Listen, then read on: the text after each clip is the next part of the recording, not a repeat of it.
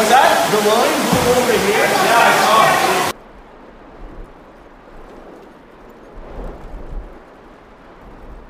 A thunderstorm brought heavy rain, hail and power outage in some parts of Ottawa on Tuesday, forcing some parts of abandon their vehicles and flooding roads. The Ottawa Police Service and the Ottawa Fire Department warning to road closure Tuesday afternoon and said they had to direct traffic and move flooded vehicles. Environment Canada issued a severe thunderstorm warning to Ottawa-Gatineau area early today, warning that a swath storm could hit the region sometime between noon and evening. The agency lifted a warning and watched the Ottawa-Gatineau region shortly after 5 p.m. Environment Canada Ottawa Climate Weather Station recorded 77.4 millimeters of rain in the city on Tuesday, while surrounding area received between 18 to 110 millimeters. The previous rainfall recorded on August 10 in Ottawa was wet in 2002 when 67 millimeters of rain fell on the city, according to Environment Canada. River District Council said a city of Ottawa sports field were closed to on X and there will be scheduled games to or practice Tuesday night.